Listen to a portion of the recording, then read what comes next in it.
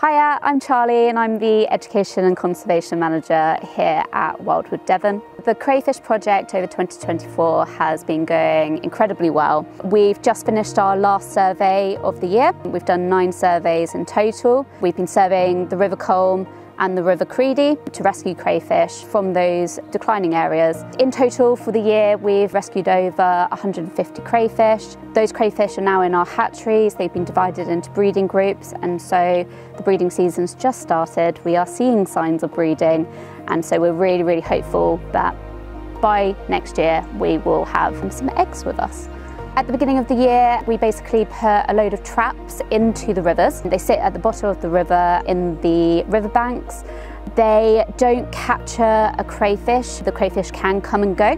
So they basically sit there, the crayfish wander in, and then when we do the checks, we go out and we check each trap in hopes that there are crayfish inside. We pop those crayfish into a bucket, and then we bring them back to the hatchery and acclimate them into our tanks. The females will stay with us for hopefully about 2 years, where they'll breed, and then we'll release those back into wild, safe areas.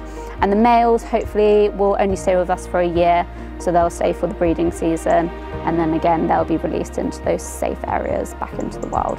The Crayfish Ark site, we're hoping will be able to home about 5,000 crayfish per Ark site, and then the next part of the project will be looking for some extra money to build another one.